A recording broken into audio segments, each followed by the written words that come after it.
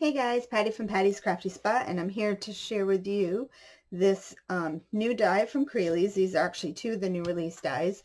This is Cardzz, and this is number 304, and it is a Gatefold Shutter Card, and this is one of the new Crealies XXL dies. This is 111. They're both very pretty, and I used those to go ahead and make this really pretty Gatefold Easel Shutter Card. So what it does is it closes up, oops, just like that. The whole card itself folds down. You can see the layers I have. And then it just pops up, and then it opens up to reveal a cute little message to my suite. And then it closes right back down. And just like that. Anyway, it is a super fun new die to go ahead. It's very interactive. You could use this in mini albums. This would make a very fun page in a mini album, or just as a card, or whatever you want. You can even add a cute little photo in the side here, so when you open it up, you see a cute little picture. But anyway, following this video, I do give you a tutorial on how to do this and on how I made my easel style card. And I hope you enjoy it. So we're going to get started on one of the new dies from Crealies, and this is a Cardzz die, and this is called a Gatefold Shutter Card, and this is a lot of fun to go ahead and make. So I'm going to show you what you need, and I'm going to follow the same example that Mandy showed the design team on how to create it. So I'm going to do the same thing because I think with the separate colors, it's easier to understand. So with the largest one, so this is the gatefold part, you're going to cut one out like that. Well, let's put this off to the side. And then with this piece and this piece, so these two here, you're going to cut out in white, so you need that. And in these two pieces, you're going to cut them out. So one with the hole is going to be red, and you're going to need two of the bigger pieces. And then what's left is the smaller piece and this, and you're going to cut one of those and two of those. All right, so let's go ahead and start putting this together.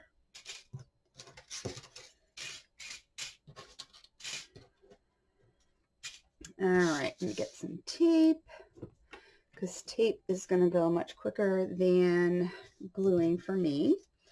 So we have our base card right here, and then these two pieces will fold in. So this gives you the fold part. And go ahead. Why am I'm a little tight here. I'm going to burnish those down.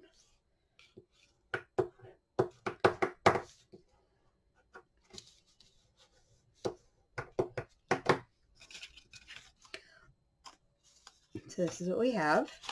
And then we're going to take this piece here. This is going to go in the middle. So I'm just going to add some tape on here.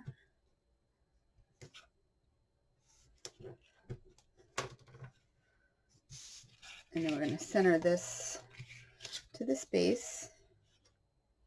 So you're going in the middle of, you don't want nothing to bind up, so these still will move.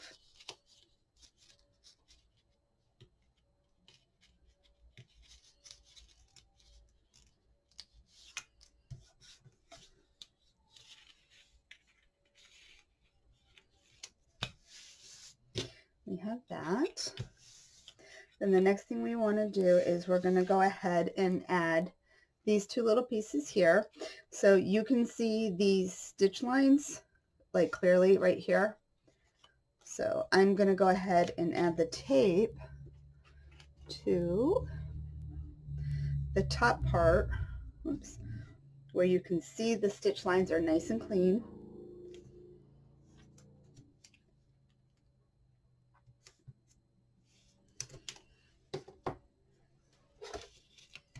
And I'm going to trim off my tape.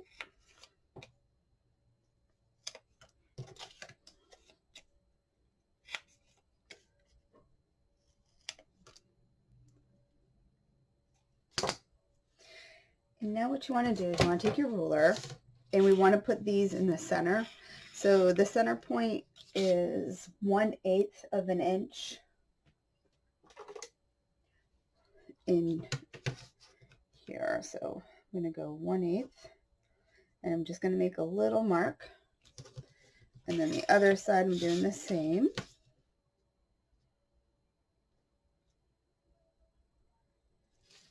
And then I'm going to do it to this side as well.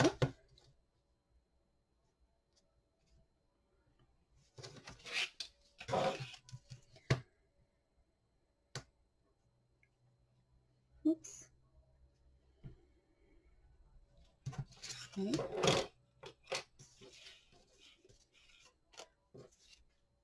So I'm going to take these two pieces again. Remember, your tape is on the top where you have the nice clean lines, and you're going to flip it.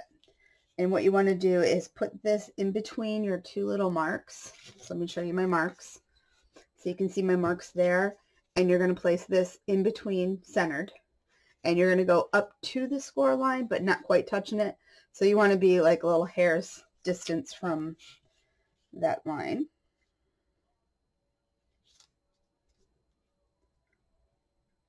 And when I have it centered, I'm going to hold it. You can tape it down if you want and flip it up. If it's easier, you can go ahead and give it a little fold. And set it on right there. So this is what you have, and then what you want to do now is you can go ahead and burnish those. What you have now is when you fold them over, they should line up perfectly even if you've centered it right. If not, just make them and just burnish through to get them even. Alright, so then the next step is if you want to go ahead and add something to the bottom, like a sentiment or something like that, what you want to do is keep these folded like this, and you're going to go ahead and place this piece over the top, centered to the area. And you don't have to do it, just keep in mind where the circle part is going to cut some of it off. So if you just go ahead, whoops,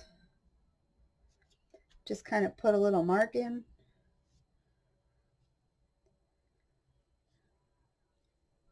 So you know you have to maintain that area. So this is my little area that I have to stamp in. And I just have this cute little smiley face stamp, guys. So we're going to just go ahead and stick a smile face on.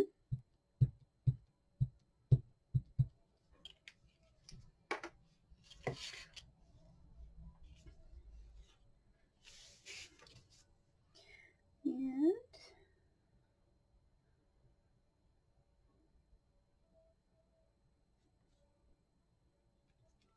just like that. So you can see them. And then if you fold it down, you can see them peeking out.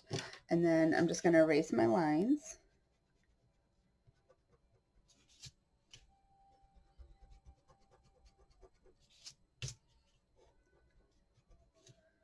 Okay. So then the next step is we want to go ahead. I need that little guy there, and I need some foam squares.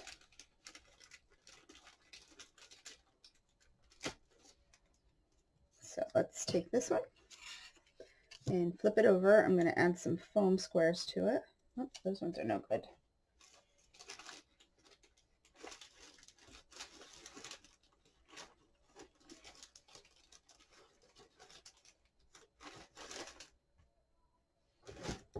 Well, you know what? Let's just use the back.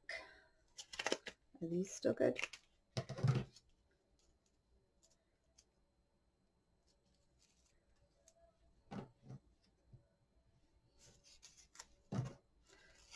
That's not thick enough. Hold on, let me find some squares.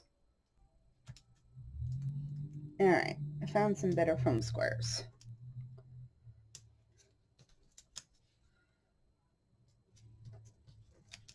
So I'm going to put these on here.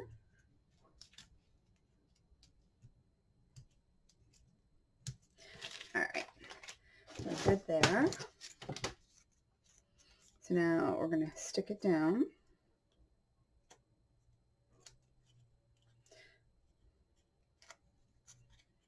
And it's so cute how the little face will peek out. It kind of reminds me of the old style cameras kind of thing.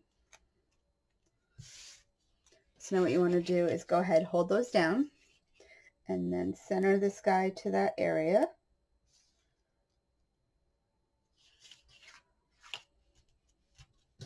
And then as it opens and closes, ta-da! He's so cute. All right, so now the next step is we want to go ahead. Now these pieces here are for the top. So let's go ahead and add some tape real quick. And then in a minute, I will show you what I created. And then we can finish wrapping up our easel card. So like I said, I recommend make a sample first. Then you know what pieces you're going to need where. It'll also give you a good idea of direction if you're using pattern paper. That way you'll know what way to cut things out. Because like for these ones, you would need these going up and down, and depending on your paper, on different things, you get a good idea.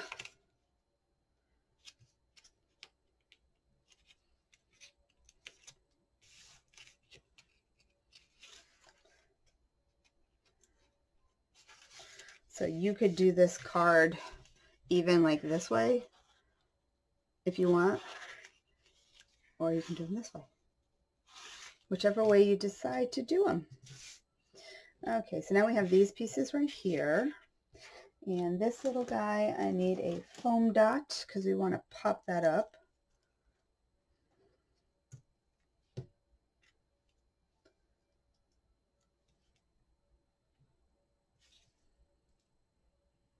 So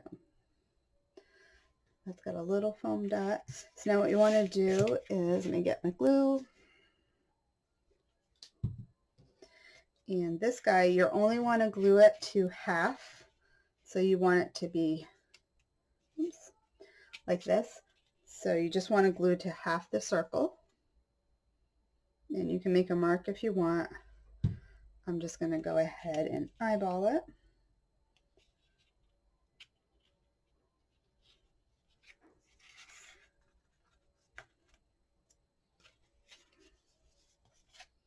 And let that dry. And then over here, you're going to take the other circle and glue it to the other half.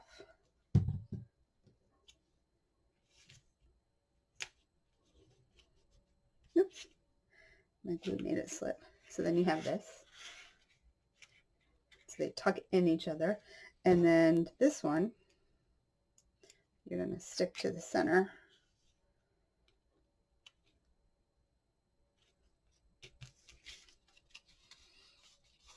So this is what you have, and then they open up.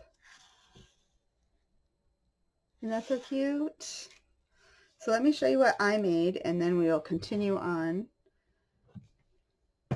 with the easel card part. So also new this month is the Crealies XXL dies, and this is a new one, and this is number 111. And we also got this pretty one here that is number 112. It's very pretty. I used 111 for this one here. So this is my little cute Gatefold Shutter Card that I created. So as you can see, I have the pretty butterflies on it. And it opens up. And then inside it says, "To my sweet."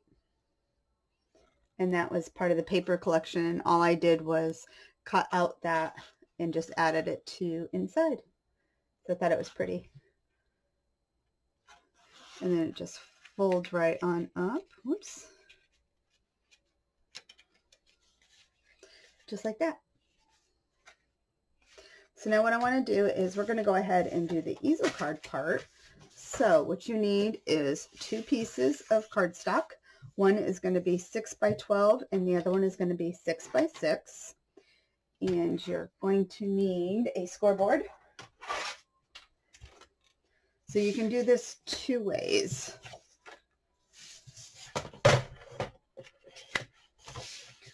Oops. You can either take this and fold it in half, but I'm going to score it instead. So I want to score it in half. So it's 12 inches, so half is 6. So we're scoring it in half, just like that. And then, again, if you don't have a scoreboard, you're going to fold it and fold it in half one more time. But I'm using my scoreboard, and half a 6, from the 6 to the 12 would be 9 inches. And we're going to fold that. We're done with that one. So again, all you're doing is folding it in half and then unfold and then in half to the center. And that's all you need to do for that part. And this is the piece that we have that is 6 by 6. And this is going to get attached to just this strip right here. And it's going to go on just like that. So then when it folds down, everything should be nice and even. So let's go ahead and do that. So the way I'm going to do this is I'm going to put my score tape on.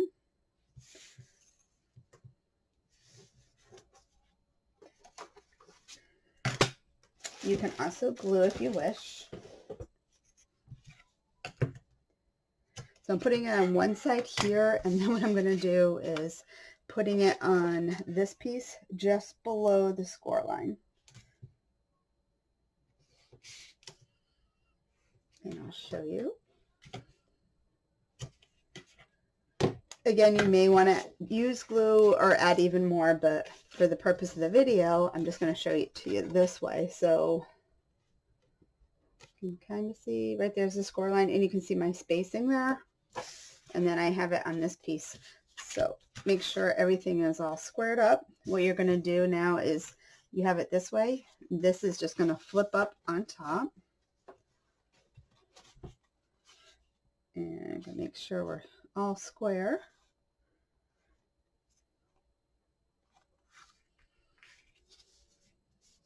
And if I know it's square, I'm going to stick down the first piece.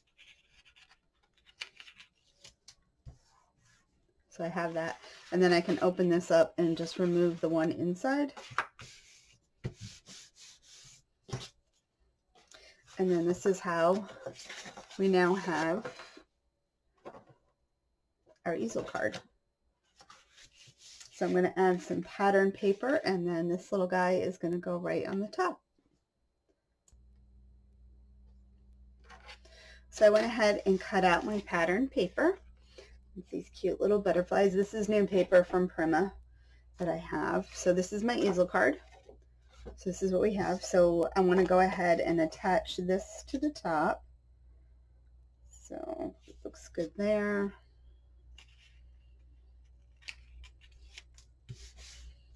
And this one, I did put a piece in the middle because I'm going to have the weight of the front of the card on it, and I didn't want it to bow. Like that. And then I'm going to open it up, and oops, I can just flip this down. And now this piece, so I have this one again, and centering it to my space.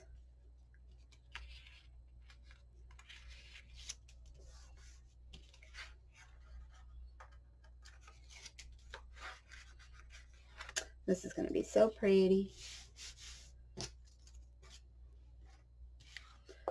So this is what we're working with right now. This part here, I want to center to this area. So it's going to go on right like that. And I'm thinking I want to pop it up. Seeing how we're playing with pop dots, well, let's keep playing with pop dots. So I'm going to use some thicker pop darts for this.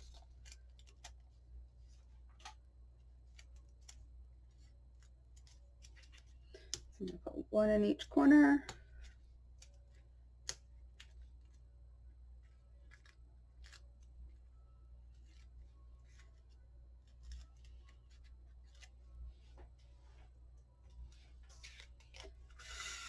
And I'm going to center this to my area. So I think that looks good.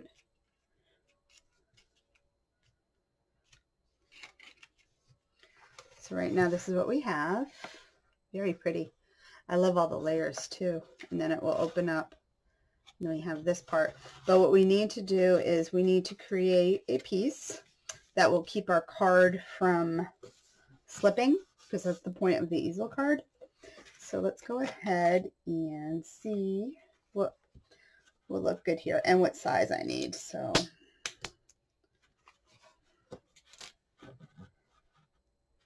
I think I like that size. So I'm going to cut this one out and the next size down in pattern paper. So I'm going to cut these two out. So I went ahead and cut that out. It's going to look pretty just like that. So I'm going to go ahead and add some tape.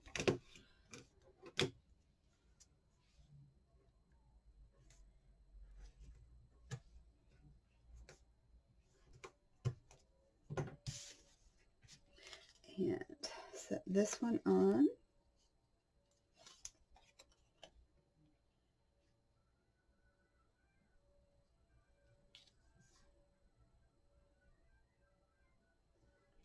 That looks even right there. And I need some pop dots again. I'm not going to go so thick with these pop dots, so I'm going to go a little thinner ones.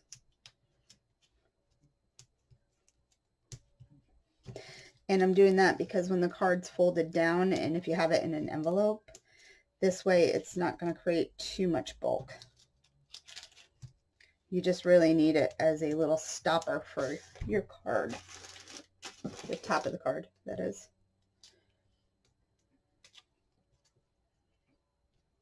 Take out the stickies.